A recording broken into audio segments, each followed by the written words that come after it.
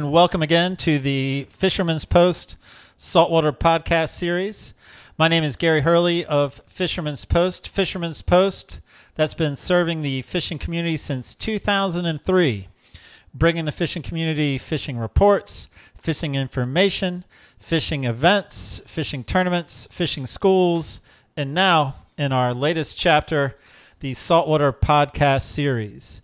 In the Fisherman's Post Saltwater Podcast Series, we are talking to our friends, our captain and guide friends from up and down the North Carolina coast, getting their insights to help our viewers and listeners catch more fish more often.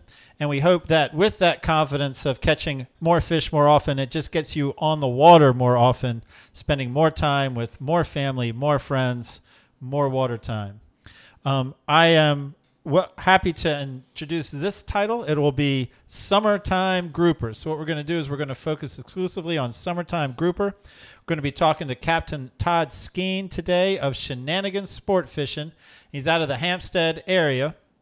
Our topic points will be such as drifting versus anchoring, where to fish, what to look for on the sonar, rigs and bait, and then how to feel the bite and fight the fish once you have the bite. So we've got a lot to cover. And again, it's grouper and only grouper. I'm joined, as I am every week, every episode, by my co-host, Billy Thorpe of Thorpe Creative.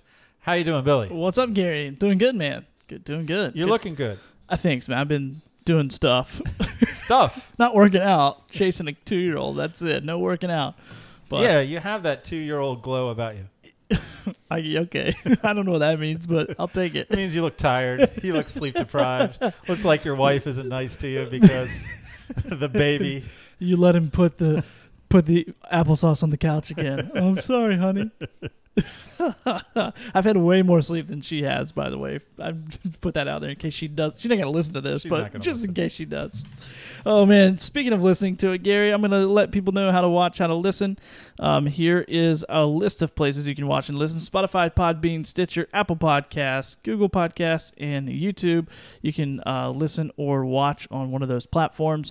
And the easiest way to find those is people go, how the heck do I find them? Go to our website, fishermanspost.com, go to the podcast tab, and there's a drop-down watch and listen, so you can go on there and choose whichever way you want to watch, listen. It'll give you all the links, more about it, our Patreon account, all the good stuff is on that page. So, and all of this is made possible by our sponsors. As you can see the logo, Marine Warehouse Center right there in between us, Gary, and I got a little message from those guys, and we'll be right back. At Marine Warehouse, we have everything. We have new boats, we have parts, we have accessories, new trailers, we have a complete service department with highly trained technicians. Anything you need to get out on the water, we have it. At Marine Warehouse Center, as we've grown over the last few years, now have a large section of marine supplies from start to finish for all your boating needs. What I love about this region is to be able to get out on the water, and also we love to be able to get you out on the water. The best part of working at Marine Warehouse is being able to get involved with the customers and share a love for the water. Boom. There it is. And they're great guys. They are, man. They're a lot of fun. A lot of fun. And so here's my latest angle with Marine Warehouse Center, Billy. I know you've been trying to brainstorm a different approach. Yeah, a different angle. So different angle. And, you know, I mean, it's easy to talk about sales, service parts. They got a great team. It's a great team. Great company, great team. And so I want to talk more about the team players. All right. I'm excited. So I'm going to introduce you to a couple of team players, you know, just one per episode. So today would be Robbie Diggs. Robbie Diggs is in sales. All right? All right. So I got a question for you. Okay. I'm going to give you two choices. Which does Emmett being the owner, which does Emmett make fun of more when it comes to Robbie Diggs, right? That's a great setup. Does Emmett make more fun of the fact that Robbie chose to get a seagull tattoo? Or does Emmett make more fun that Robbie took time off of work to get the seagull tattoo? I'm going to go with option B. More fun because he took time off of work to get a seagull tattoo. I probably just works him over both. I don't really have an answer. But he does have a seagull tattoo. But apparently he does have a seagull tattoo. And that is worthy of if you get a seagull tattoo. I mean, and you work at Marine Warehouse. Yeah. You got to think, these guys are going to let me have it. So what do? you take time off of work to get the seagull tattoo just to make sure you give him plenty of material. It's strategic. Robbie is strategic. Poor guy, man. I bet he's not ever living that down. We won't talk about tattoos, but I had one that was pretty funny at one time, and I got it fixed because never mind. I won't go into it, but I won't make too much fun of Robbie, that's for sure. All right. Show me a photo. All right, here we go. Talking about grouper, and look at this grouper. Jesse Savage. He is a savage with a gag grouper caught on some ledges 30 miles out of Masonboro Inlet in 90 feet of water. He was using a barefoot jig setup. We got or barfoot. A barefoot jig setup. I think we spelled it. Did we spell it barfoot? We didn't spell. I copy and pasted. Damn it! Damn it! I put that. I thought it was said barefoot, and I'm like, I don't even know. So I'm just gonna leave it in there. I'm going to check. There we go. Fisherman's Post. I caught Gary Hurley, ladies and gentlemen. It's on the record. Damn it. Billy. What? Here's what I want you to direct your attention now. I know how to spell barefoot if that's what we're going to talk about. When I'm talking to Captain Todd Skeen, what I want you to do is I want you to pay attention. And at the end of the talk, I'm going to come to you for Billy's best takeaway, the best piece of advice you think you gleaned from Todd's talk about summertime grouper. All right. I'm excited, man. All right, pay attention. It's going to be a good show. All right. Captain Todd Skeen, welcome to the show. Captain Todd Skeen of Shenanigans Sportfishing out of the Hampstead area. We are going to be talking summertime grouper, drifting versus anchoring, where to fish, what to look for on sonar, rigs and bait, and how to feel the bite and fight the fish. Welcome to the show, Captain Todd Skeen. Thank you for having me. It's a pleasure to be here. Captain Todd, before we move forward, we like to vet our talent, not like we didn't do it before this, but we're headed to my standard question. We're getting ready to talk to you for about a half an hour or so. So the question is, why should my podcast listeners and viewers listen to what you have to say about a grouper? That's a tough one. I would say I catch a good number of them, although I certainly don't have all the answers. I've got a few of the answers, and things I can talk to you about and show you out on a charter can help you put those fish in the boat pretty consistently. So if I call you and want to go king mackerel fishing, what's the answer? Not on my boat. Go grouper fishing. We can drive around and put a light line out while we're catching grouper, but I'm not targeting kings, no. I love that about. I just wanted to get that out early in the show. I love that about you, that you target grouper, and more grouper. And if you have another interest, that's great. But to go back to the list, you target grouper, and more grouper. Everything we do is target grouper, and anything besides a grouper is bycatch. Now, some of that bycatch is quite tasty or fun to catch, but it's bycatch. It's grouper, and grouper. That's what we're after every single trip. Man, I love it. So here we go. We have one other feature on this podcast. It's called the 2 questions, where I ask you 2 questions that aren't necessarily related to the topic. However, in your case, I do have 2 questions that are related to the topic. I didn't do the traditional non-fishing question. When we're talking about grouper, species of grouper, do you know how the Jewfish got its name? No, I don't. I had to Google it, so I'll own that right up the bat. Some believe it was this species of grouper that swallowed Jonah, the Jewish prophet of the Old Testament. Who would have thunk it? I have another question for you. When I'm out there grouper fishing, you hear certain sayings. I could only recall 2 in the time I gave this thought right before this podcast. I'm going to give you 2 sayings I've heard out there grouper fishing. You tell me which you put more credence in, okay? All right. Statement number 1 that I hear out there where I'm grouper fishing. Even elephants eat peanuts. Statement number 2, where there's grunt, there's grouper. They're both true to an extent. I guess I'd put more credence in the second one, where there's grunt, there's grouper, especially if they're nice size grunt, not little ones. All right. Well, man, we've moved successfully through the 2 questions feature. Let's go to the primary content. And I like where you want to start, because I think this is a question many people have, drifting versus anchoring. Ooh, do I not get a chance to ask you guys questions? Oh, wait, yeah, come on. Well, I mean, if turnabout's fair play. 100%. Okay. Who wants to go first? I'll do one for each of you. How's that? Me first, please. Okay. You mentioned tattoos. Billy has a tattoo on his left forearm. What is it of? I didn't even know he had a tattoo on his left forearm. That's a great question, man. It's not a seagull, because that would have come out in the banner in the beginning of the show. I'm going to say it is something religious related. It is. Good job, Gary. That's as close as I can get, though. A cross. No, it's not a cross. Okay. But it is religious related. Or not. Yeah. Yeah. Anyway. Okay. Good job. Good job. The next one is for Billy. I hope Gary doesn't have a tattoo because I can't see any. Billy, yours is just going to be true-false because I know you got a 2-year-old and you're not getting as much sleep as you want. You got a 50-50 chance here. I appreciate that. True-false. In episode 2 of your podcast with Rick Croson, Gary wore his shirt inside out. Huh. That sounds true. It's absolutely true. Go back and watch it. I did not know that. Your T-shirt's inside out, man. What a catch. He's not only good at catching grouper, he's good at catching production stuff. My 8-year-old is so proud of me right now. That is one thing we share in common is the old T-shirt inside out. That's for you, Ethan. That's for you, Ethan. Let's talk grouper. Let's talk anchoring versus drifting. I love that we just got the tables turned on us, but I'm also excited to talk about grouper. Drifting versus anchoring, pros and cons. What do you got? How do you approach this topic? I would say the biggest mistake the typical angler makes is they go bottom fishing and they're trying to catch grouper and they do not anchor up. They just drift. And then they don't understand why they don't catch grouper. And why is that a problem? Well, you'll catch very few grouper drifting. They like to stare at your bait for a while before they decide if they're going to eat it. And in many cases, they have to be kind of drawn out of their hiding places to kind of come over and see what the commotion is. So there are exceptions, of course. I mean, if they're feeding very actively and you're drifting, you can get lucky and catch a couple grouper here and there.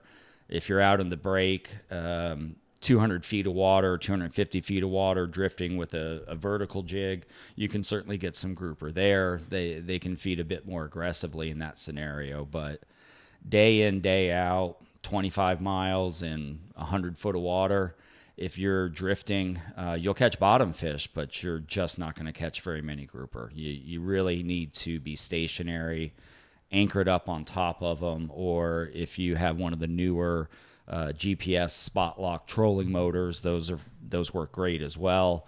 But you need to be stationary in an area. Can't tell you how many times I get to a spot and I'm sitting exactly where I want to be sitting on anchor. The sonar's lit up. I've got the right marks down there, and I drop down. It's very rare that I would catch a grouper right away. Either they're not there, or and they'll later come over when we start catching the sea bass and the grunts and the beeliners and everything else that's there, and they hear and feel the commotion. Or they're there and they're just being stubborn and kind of laying around staring at your bait. And most typically, we start to get grouper bites after we've been at a spot 10 minutes, 15 minutes. It takes a little bit to kind of draw them in and get them in a feeding mode. So I like that. So the drifting is problematic, and so the anchoring, and over a course of a day of grouper fishing, are you dropping that anchor a handful of times, or is it usually drop it once and then maybe just adjust a couple of times? I drop that anchor to start the day, and then I just fly it or drag it behind me from spot A to spot B all day long, and then I haul it in at the end. I might, on a typical day, I'm going to hit 20, maybe 25 spots. Okay. And I'm just dragging the anchor, behind me from spot to spot to spot. How long I spend in a given area just kind of depends on what I'm catching, what's coming over the gunnels, so to speak, what's going in the fish box, what I see on the sonar. It's a little bit of, sometimes we spend just a few minutes at a spot because the sonar isn't looking so good once we settle out on anchor. Some of the fish moved away and nothing big's coming over the side.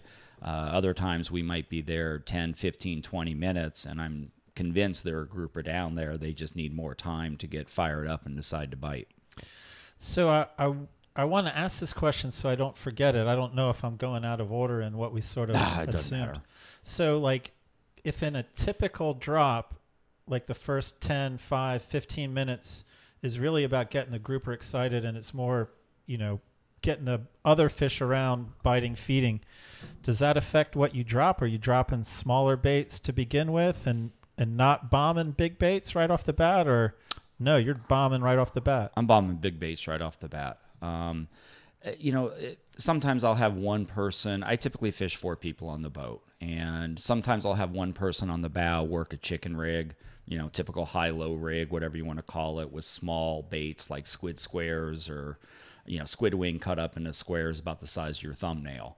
And, that can kind of help, especially if there are trigger fish around, because their mouths are so small, and that way you get them as a bycatch. But by and large, I want to fire down big baits, whole cigar minnows, whole Spanish sardines, whole Boston mackerel, maybe half a Boston mackerel if it's a really big one. But I want big baits going down there because the grouper don't eat that little small thumbnail size squid square very often. You'll certainly get a red grouper that'll do it every now and then. They're not that particular, but you're not getting a gag or a scamp on a squid square very often. So drop big whole baits down there, and the little fish, they might peck it to pieces, and you might get frustrated because you drop 5 baits in a row and you didn't catch anything. The little fish are just pecking it. That's part of the process. That commotion, they're creating all sorts of vibration in the water that will certainly be felt by the grouper, even if they're not right there. And then they get the scent going in the water because they've got small mouths. They have to peck at that, and they don't, they're messy eaters. They get little chunks floating in the water, and that scent draws the grouper in. So I don't want to give them a small bait like a squid square, because now these little bycatch pecker fish can just slurp it in whole, and they're not chumming it up down there, so to speak. Oh, that makes sense. I mean, that makes sense. So it's just a matter of telling your clients or people who fish on your boat, don't get frustrated about losing baits. Yeah. That's part of the process. It's one of the big mistakes people make, honestly, is, they bring, 1 box of cigar minnows, and then they cut each cigar minnow up into 4 pieces. No, don't do it that way. Whole bait, big bait every time. Well, I'm going back to our list now. Where to fish? Now, you're fishing out of Hampstead, so we're going to talk more specifically about that, but I'm guessing the conversation will give some application if you're fishing out of different inlets. Oh, absolutely. I mean, for somebody just starting out, where to fish, I would say the easiest thing would be to say go to at least 80 foot of water for gag grouper, just on average. You can certainly get them shallower than that, especially in the fall, but typically May through the end of the season, May 1 through New Year's Eve, I would say 80 foot is a good starting point. I wouldn't necessarily go that deep for gag grouper in the late fall, but for someone just starting out, look at bottom structure on a published chart, so to speak.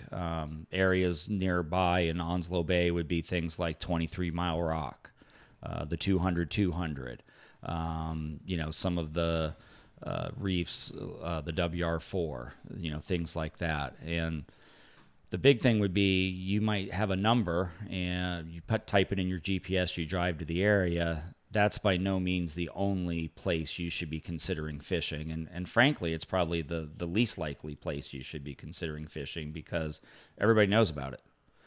The best thing you can do is drive around for an hour, troll, put out something for king mackerel or whatever you want, but you're just doing that to wet a line. What you're really doing is driving around for an hour watching the bottom the whole time, and every time you see a little hump, ledge, hard bottom, fish holding to the hard bottom, etc., you should be creating waypoints and building up your database of places to fish.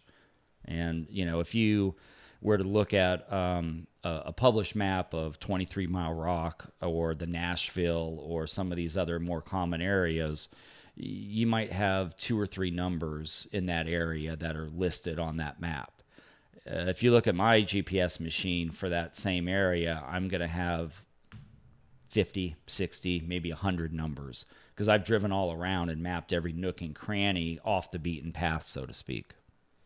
So what exactly am I looking for on my sonar? Like, and what I've heard from others is we're not looking for a big relief. We're not looking for a big ledge. That often it's the smaller that I guess isn't targeted that much. Or so I follow the philosophy, maybe a little bit more on what I'm looking for as I'm cruising around looking for new waypoints. Yeah, certainly. So as you're cruising around looking for new waypoints, obviously, relief, ledges, areas where it goes from 90 foot to 100 foot, those are big dramatic areas. I definitely like the smaller relief areas better. They're, a lot of people pass right over that. It doesn't get hit as hard. It might go from 90 feet to 93 feet. And so if, you need to have your bottom machine set where you're focused, you're zoomed in on the bottom. A split screen, on my Garmin is how I do it. And then the other thing would be you don't always have to have a ledge or, any sort of relief. I mean, it can just be hard bottom. Some of my most productive spots are just hard bottom. There's not a, obvious drop off or ledge or height difference, but I've got fish holding tight to that hard bottom. It's almost like a English muffin, it's little nooks and crannies down there. So the overall heights, their depth is the same, but there is some little, small pockets here and there for the, grouper to root around in. So that's what I'm looking for on the sonar, is almost like your analogy, an English muffin bottom. Yeah. So I'll be able to see smooth sand will be pretty obvious, but then that hard bottom, you think will be just as obvious if I'm zoomed in on the bottom? If you know what to look for. And unfortunately, a lot of people don't adjust their sonar. And so, they turn it on and then they just go. One of the best things you can do is adjust the range on your sonar so that rather than, let's say you're in 100 foot of water, if you leave it on auto, your sonar is going to shoot to maybe 110 feet. Okay. If you take it off of auto and adjust it to 140 feet, now you're shooting further down, and you'll be able to see what's hard bottom and what isn't, because hard bottom will look like basically stalactites from the top of a cave. You'll see these tall spikes extending downward, and just being able to differentiate between hard bottom and sand or soft bottom is a very important thing, and unfortunately a lot of anglers can't do that, so they pass right over hard bottom spots. So set the sonar to look 30, 40 feet beyond the depth of water you're in. Absolutely. And then you're going to get much more detailed view of the bottom to help you determine what you're looking at. Absolutely. Then it's going to take practice to figure out what you're looking at, but at least adjusting the sonar gets you better in the game. Absolutely. Then what about the difference between spotting fish, spotting bait, and spotting hard bottom? I guess since we're talking about reading the sonar now, right? Help me out. It's hard. Sometimes, obviously the greatest thing is when you have good structure, you've got a ledge and you've got fish associated with that. That gives you your highest degree of confidence. Other times you might just see the fish but not really know why they're there. And, if I see that and it's over sand, I just keep going because that's bait. If I see it and it's over hard bottom, then I very well might fish it. One of the biggest things I look for is the kind of size and color intensity of the fish that are marking up on the sonar. If it's 100 feet deep and you've got this big red blob that comes 30 feet off the bottom, that's going to be small fish. That's going to be bait and small fish mixed together. You might have some grouper in there, but you're not going to have too many. I really, the bigger fish don't need to school, so to speak. So, if you're hitting these really big, obvious Christmas tree blow up marks every time and you're not catching grouper, a big part of it is because you're not fishing the right marks. You need to be looking for the smaller marks that maybe only come 10 feet off the bottom. And especially if it's all packed really tightly together. In those cases, you're going to have bigger fish, even your bycatch, rather than, catching 11-inch sea bass, your bycatch is 16-inch sea bass type thing. So let me make sure I'm following. So a big mark over top of the right bottom is still worthy of dropping a line down? Oh, absolutely. Yeah. I mean, if you've got a beautiful ledge and you've got a big mark there, absolutely drop it down. You're going to have, the potential for some nice fish. But if you've been there 5-10 minutes and you keep pulling up 11-inch sea bass, it's time to go. Okay. Because you're just going to keep pulling up 11-inch sea bass. Now, I am often amazed at the talent with which the captains I fish with can read their electronics. Are you able to look at the electronics and say that's probably a grouper? I do not feel I can ever look at a red blob on my screen and tell you what kind of fish it is. All right. I mean, I mean, yeah, like amberjack tend to look one way, triggerfish tend to look another. But when it comes to grouper, I can't look at the massive fish down there and say, oh, 1, 2, 3, 4. Okay, there are 4 grouper down there. I know some people who are convinced they can. I don't have that skill set. What I can do is oftentimes see a really nice mark down there and say to myself, okay, that looks really good. There's either going to be some grouper there, or this is going to be some really nice bycatch for the fish box. What do the amberjacks tend to look like? Usually kind of squiggly lines up above everything else, 20 feet off the bottom. Okay. I'm going from our notes here. Rigs and bait. Rigs and bait. We touched on bait a little bit. I'm not a big fan of small baits. I'm not a big fan of squid in general, especially squid squares. I want big baits.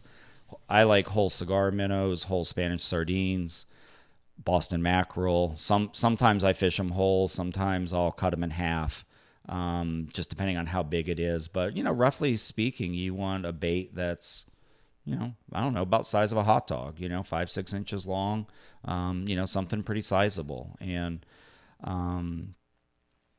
I definitely use live bait, live pinfish in particular. I'll always head offshore with a live well full of pinfish.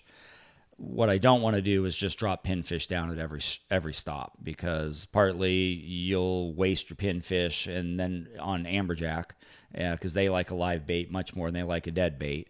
And then when you finally get a good spot with some, good grouper bite going, and you want to fire down some pinfish to try to get the bigger scamps that are down there, or the bigger gags that are down there, you're out of them. So I tend to use them kind of judiciously. I really like to use the dead bait at a spot for a solid 5-10 minutes, stir things up, get some scent in the water. And then if I really think there are a grouper there, but we haven't caught any, sure, let's drop a pinfish down before we consider moving somewhere else and see what happens. So with the Boston Spanish cigar minnows, are you heading out with that variety with every trip, or so you like having options every time you're out there? Yeah, and another one I didn't mention is just menhaden, just flats of menhaden from, Fish House or Seafood Market. I like to have the variety. I have had trips where they really wanted Boston mackerel and nothing else. And I've had other trips where they really wanted menhaden and nothing else. And I'm kind of cycling through the baits, oftentimes, just kind of a little trial and error for that day to see what seems to be working best. Squid? You got squid on the boat? I haven't brought squid on the boat in years. Other than squid squares, which I bring for triggerfish, or if I've got kids that want to catch beeliners or, work a chicken rod, that sort of thing. What about the rig?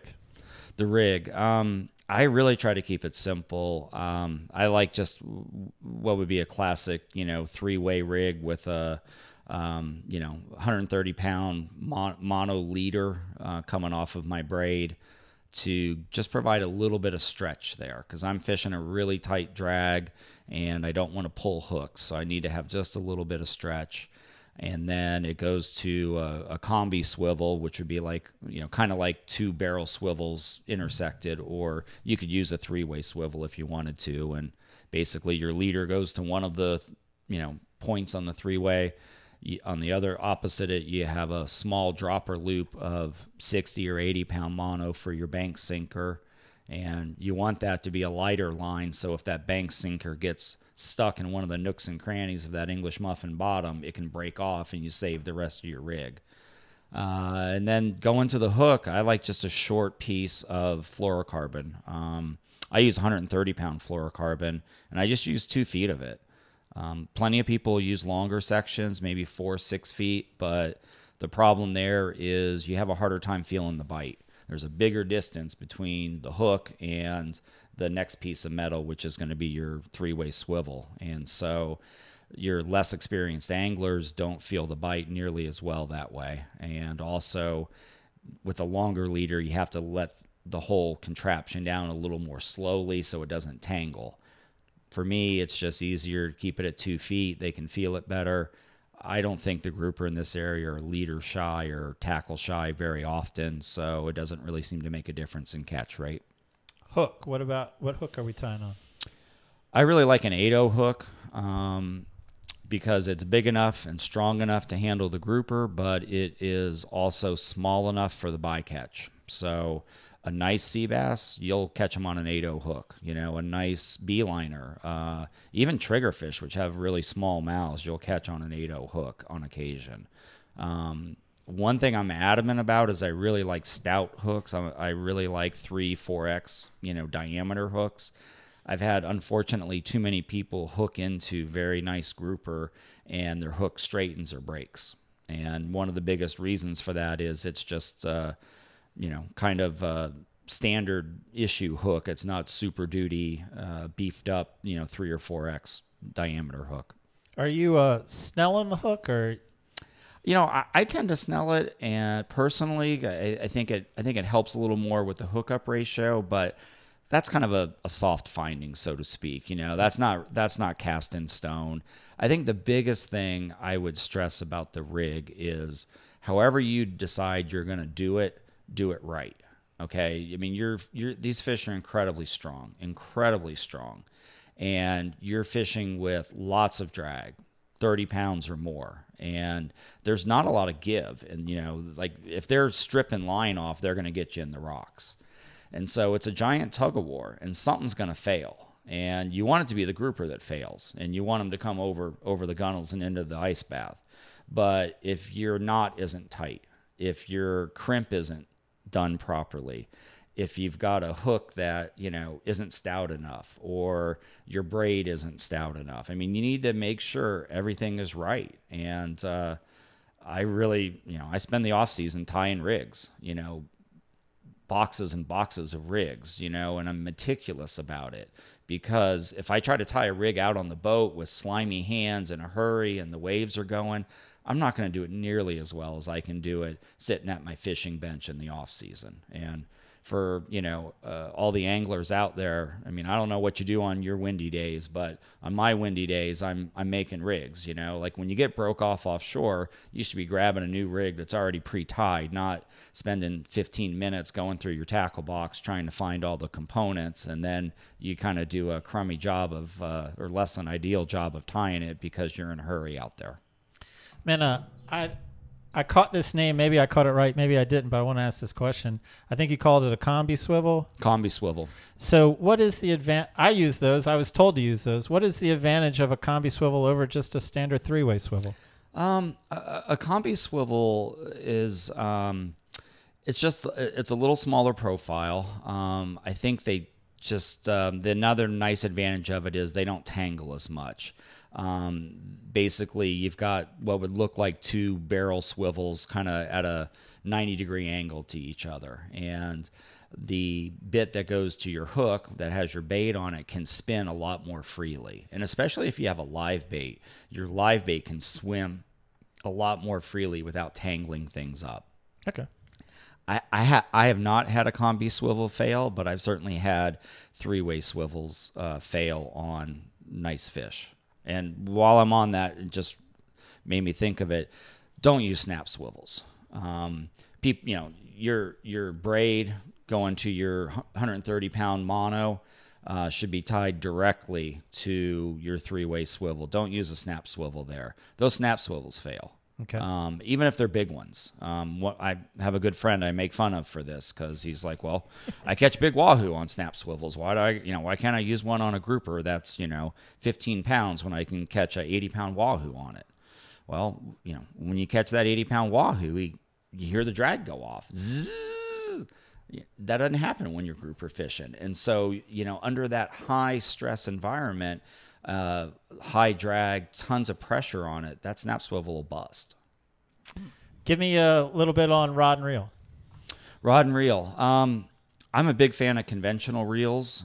Some people like spinners. That's fine. The problem with the spinner is when you hook something big, The spinning reel just doesn't have the torque where you can just turn the handle on the reel. So you have to be pumping with the rod and, up and down. We're all familiar with that up and down pumping motion. It's hard to do that with a big grouper on the other end. And even if you can muscle them that way and kind of muscle them out of their hole and you're muscling them all the way up to the surface, every time you dip that rod to retrieve line, you got the potential of creating slack. And I definitely have my share of grouper that hit the boat, and as soon as they hit the gunnel, or the deck rather, the hook comes out, and if the angler was pumping up and down, well, that's one of the reasons they get off on the way up. So I'm a much bigger fan of conventional reels than I am spinning reels. And I really like, conventional reels that have 2 speeds, because when you hook something big, being able to pop it into low gear, it's like 4-wheel drive. We're all familiar with, winching our boats up on the trailer. Well, next time you go to do that, most of your boat winches have 2 speeds. Take it out of low gear and try winching your boat on the trailer and tell me how easy that is. Billy doesn't. I don't have any experience. He doesn't have a boat. I don't have a boat. Which I'm surprised. I don't think Nope, he plugged that in the beginning of this podcast. I made anyone want to give me a boat because I'm doing a podcast. I made effort not to do that, but I'm still looking for a boat sponsor. Well, one day you'll know. One day you'll know what Todd and I are talking about when we talk about winching up a boat. Yeah, one day. One day. I'm not gonna hold my breath. What about rod?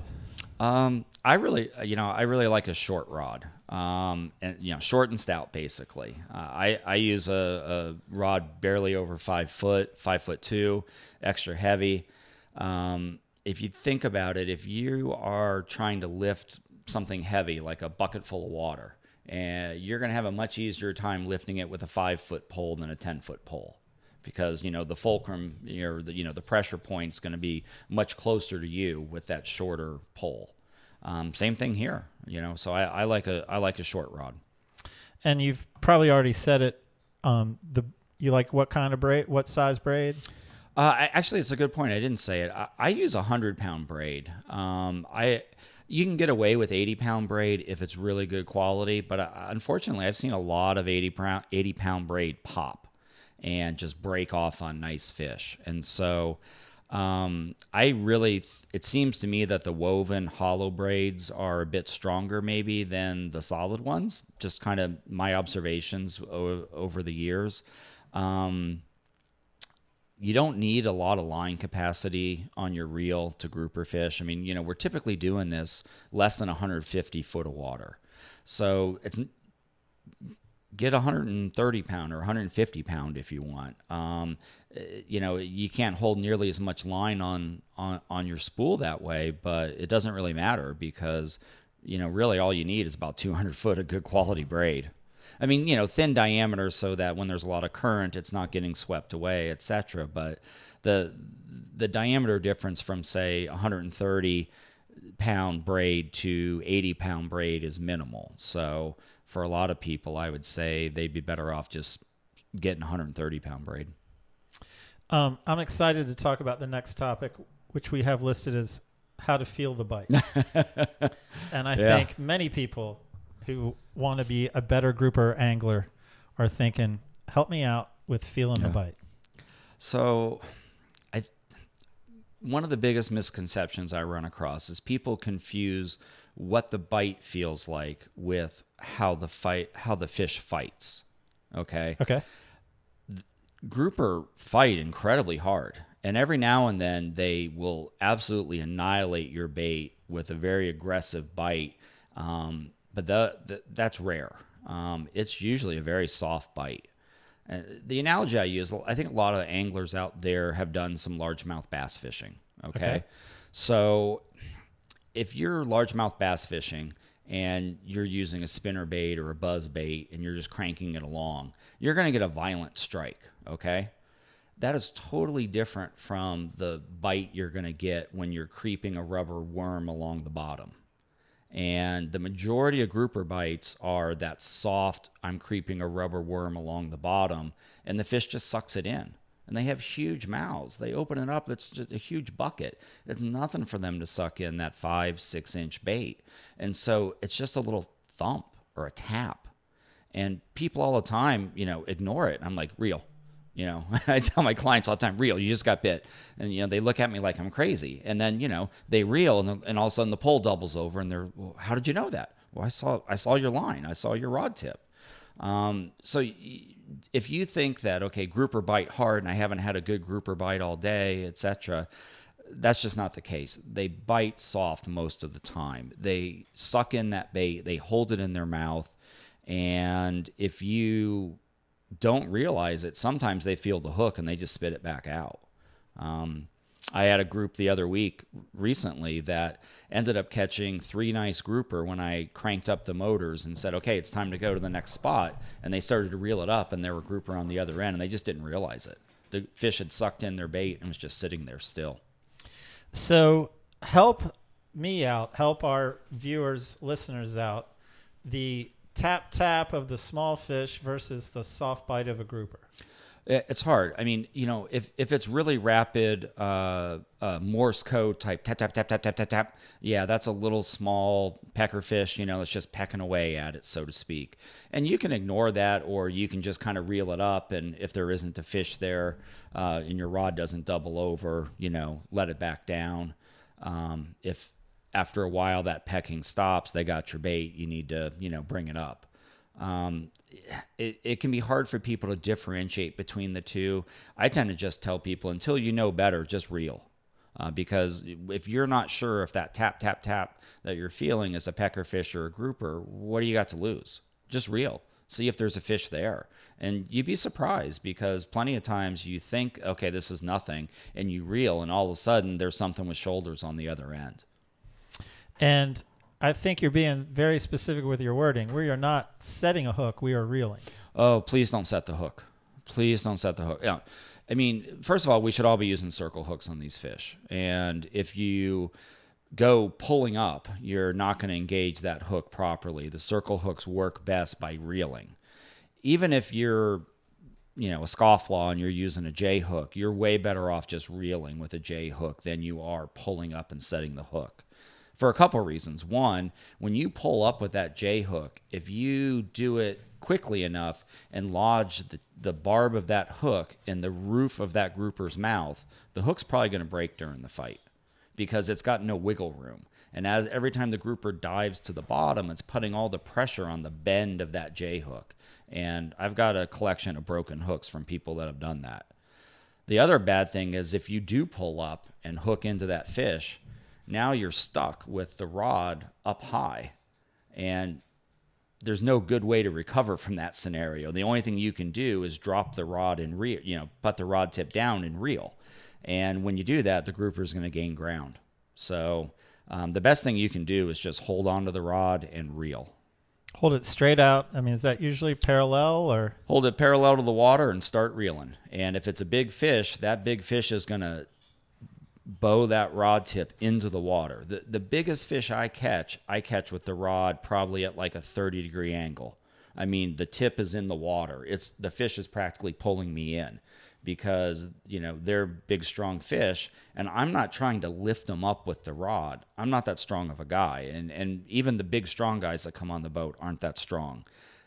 Get it in low gear, and now all you got to do is hold on to the rod, and you just turn in the handle on an easy winch. Just like, you know, you can't winch that boat on the trailer in high gear very well, and you can't lift the boat on the trailer. But if you get it in low gear, one little increment at a time, you can get the job done.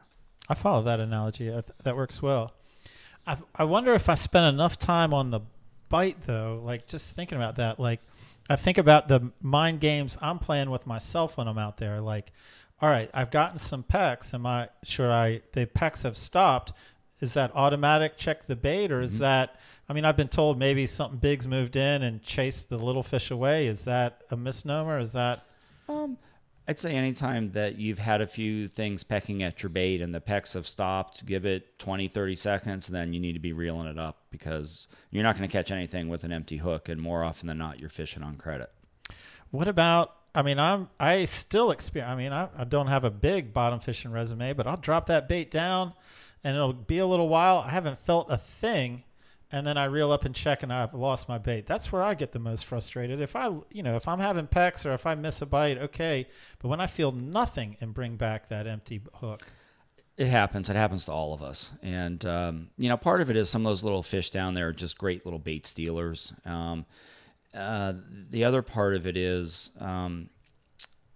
just a little bit of technique, like always keep your thumb or some finger on the braid so you can, feel it. And, keep in mind, you're trying to interpret what's going on 100 feet away or 130 feet away. And so you might feel the slightest little thing, but what's actually going on down there is quite violent. If you ever drop a camera down, an action camera, a GoPro or a Garmin Verb or whatever your brand of choice is, you'd be amazed what you see going on down there. I mean, I've dropped them down numerous times with people fishing, and their bait's getting tore all up, and they're just sitting there oblivious that they're even getting a bite. Is there a way I can hook the bait to keep the bait on the hook longer? How about that? I should just say, how do you hook the bait? Yeah, no, that's an excellent question. I hook it just one single time. I want the hook exposed. I'm not trying to keep the bait on there longer. It's part of the process. These little fish are going to tear up the bait. You're going to go through some bait. I tend to bring, I don't know, maybe 10 pounds of bait per person for a trip, at least. Hooking through the eyes, yeah. Hooking through the back. I hook them one time just sideways through the eyes because it's quick and easy, and lots of barb is exposed to sink in the fish's mouth. But if you wanted to take more time and do it through the nose or from the chin up through the nose, you could. If you get frustrated and want to try hooking it through the tail for a change of pace, you can. But 90% of the time, just a quick swipe sideways through the eyes, get that bait down there. But yeah, just one time. Don't try to thread it back through and hide the barb in it. Don't try to hide the hook in the bait. You want the hook exposed. What about more than one type of bait on the same hook? You can do that. If you want to give them a smorgasbord, go for it. You give them a cigar minnow and a menhaden, or you take a squid and stuff a cigar minnow up inside it or whatever. You can totally do that. I don't know that it really makes a difference, to be honest with you. I think it's just something we like to do when we're getting frustrated and we're trying to come up with creative games to not be bored out there. So, talking about getting frustrated, you've covered a lot of this, but you got clients on the boat that aren't that well versed in grouper. What is sort of like the main mistakes you see, or the main way you help them overcome them for success? Well, the main thing for them is, just helping them feel the bite and catching bycatch, so to speak. If they're getting sea bass and grunts and beeliners and other keepers, red porgy, etc., then, they're happy. They're not bored. Fish are going in the box, etc. But ultimately, the reason they're coming is they want to catch grouper. And, it would be very rare that we would go out and not catch a couple grouper. I want everybody to catch them, but I'll be honest, some people just can't get the hang of it.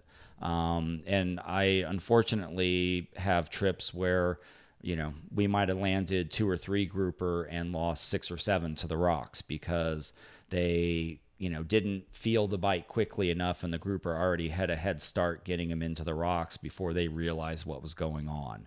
Or they just couldn't budge the grouper and they couldn't get the reel into low gear quickly enough to kind of reverse course, that sort of thing. So that's something else. That could have made my things you hear on a boat when you're grouper fishing. So if, let's say you took Billy and I fishing, and then Billy, of course, broke off a grouper in the rocks, is that going to mess the bite up? Should we pull up and move? I wouldn't pull up and move immediately, but it often does mess the bite up. It depends on how fired up they are. Sometimes you break a fish off in the rocks and they're just feeding so aggressively it doesn't matter. Other times you break one off in the rocks and it shuts down pretty quickly. So typically if someone breaks one off in the rocks, I kind of make a mental note of the time, and let's say 5-10 minutes go by and no one's doing anything, we get out of there. Now, I might come back to that spot later in the day and try it again, but I'm going to get out of there for the time being. And how long are you going to target a spot before getting with no grouper bites before you move on? Boy, that's a really good question. It honestly depends on what else we're catching. 2 things. What does the sonar look like, and what else are we catching?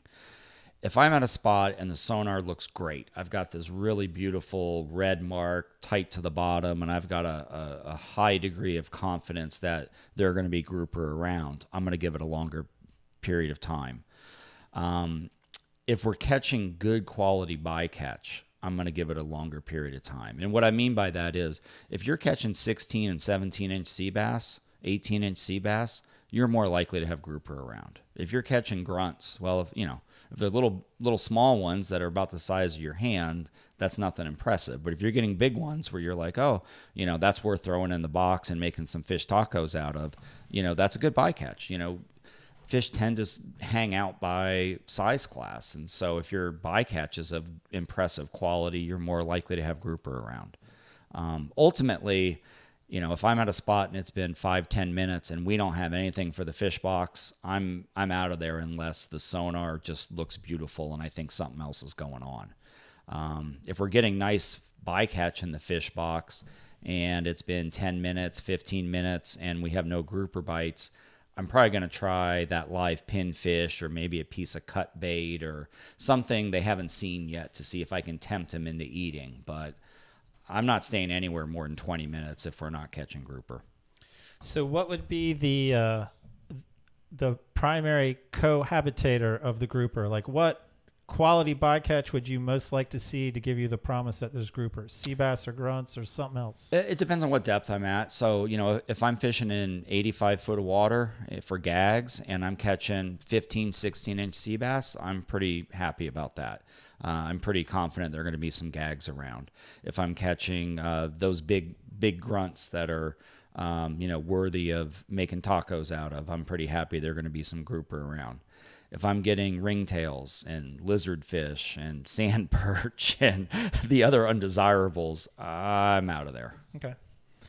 Man, I mean, we've covered a whole lot of ground. Like, I love talking grouper. And I think this is the point where I say, is there something that still yet to be said that I haven't set you up with a question, something you had in your mind might be good for people to hear that I just haven't given you the opportunity to talk about yet? The only thing I could think of would be, you brought up what to do if you break a fish off in the rocks. I guess one thing would be, what do you do when you get rocked and you're not broken off yet? Great. So, the first thing I always have to figure out is, was there really a fish, or did someone just snag bottom right. and, they think it's a fish? But in the cases where... How do you determine that? Well, if I'm the one fishing, I've got a pretty good idea. Or if it's one of my, buddies that I fish with a good bit, I kind of know, how trustworthy and reliable they are. Otherwise, I just kind of have to ask the angler, did you really, talk to me about this? I didn't see it happen, And usually they'll figure out, okay, yeah, I definitely had a fish. I had 3 or 4 cranks on him, and then he pinned me down type thing. Okay. But, bottom line is, if you're caught up in the rocks, one of the worst things you can do is just crank tight on it and break the line off, because you can get those fish out of the rocks sometimes. I like to crank down as tight as I can, absolutely as tight as I can, and then just start plucking the braid like a banjo. And I have no musical talent whatsoever, so it's really annoying to the fish down there because I have no rhythm. So absolutely, it irritates them. But the vibrations that irritates their lateral line. And I've had quite a few grouper just swim out of their hiding place. They get in a rock and they flare those gills out, their gill plates, and they lodge themselves in there, and they don't want to come out. And you're trying to, pulling them out is kind of like trying to pull an arrowhead out backwards. It's just not meant to happen. So try to get them to come out on their own. Really pluck the braid, and the braid's better than the mono for that. And get do that until you're really annoyed and your fingers are hurting and so forth. And if they still haven't swum out, then I like to just put it in the rod holder and give it total 100% slack, no pressure whatsoever, and give it a good 10, 15 minutes. I mean, don't touch it. Just have the angler sit there with a soda and a snack and watch that line. And because the fish is going to swim out eventually. It's just a matter of, are you going to be ready to move to the next spot before that happens? So you see that line moving, you start cranking. I'd say about half the time we can get them out. The other half the time, they don't come out, and I'm ready to move, and I just pull. And every now and then, I pull that arrowhead out backwards and actually get the fish out. But more often than not, when I'm pulling, I'm going to break it off. Man, Todd, I've thoroughly enjoyed this conversation of summertime grouper. I'm already in my head thinking bring you back in the fall to talk about maybe scamps, to talk about reds, to expand. We just don't have time tonight. But this has been fantastic. Now, this is typically the part of the show where I say, hey, Captain, give me the highlight of what are the different species you target throughout the year. I mean, that's normally the question I ask right now. So from January to May 1st, you're tying rigs. In the spring, you're targeting grouper. Once May 1 hits, I'm targeting grouper. So in the summertime. Grouper. And then when the fall comes. Grouper. Up until January 1st. Grouper. All right. There you go. Clear. That's pretty easy. I got a one-track mind. That's clear. Todd, thank you so much. Yeah, thank you so much for having me. I enjoyed enjoyed it. Yeah, it was already awesome. Looking forward to next time. Billy. Man, what a good show, Gary. What a good show. I'm trying to pull up a camera shot here. I'm all out of whack. Oh, wait, I'm going to look here. Yeah, come on, Gary. Look at your camera. All right, here we go. What are we doing? Best takeaway? Billy's best takeaway. Oh, man. There what you is are. my best takeaway? Here we go. I'm just getting all this stuff. Two things. One thing I really... Two things. This is a first, Captain Todd. What I really loved about what Captain Todd said, I can tell he's this person, is if you're going to do something, do it well. And I really like that because I did go fishing with a captain one time, and I know he wasn't tying those hooks sitting at his workbench. Like he was tying right, whatever. And so it's frustrating, whatever. So I love that. Like if you're going to do something, decide on it and do it well. And then one of the last things he said about plucking that string, man, that's cool. Like that's a cool grouper fishing there in the hole, tighten down and pluck that thing. And it helps to not be musically inclined. Which I am, so I could probably pull every grouper so you're out of the hole. You are no, you don't want to be musically inclined. No, maybe they would appreciate it. And you would let me faster. pluck the line. They would appreciate it and be like, "Man, this guy's good," unlike that other guy. And then they would just come right to the boat. Hey, off air, you'll tell me the captain that I will didn't tell believe in doing things well. Yeah, off air. I will tell you. I want to tell you right now. No, no. I don't. Redirect, anyway, Billy. How to watch, how to listen. Here we go. How to watch, how to listen. Spotify, Podbean, Stitcher, Apple Podcasts, YouTube, and Google Play. And once again, those are all listed on our website, fishermanspost.com. Go to the podcast section. And it's really important, Gary, that people like and subscribe to our channel. That is going to be like the best way for them to get updates, and then two, for the algorithms to say, hey, these guys are producing great content. We want to share it with other people.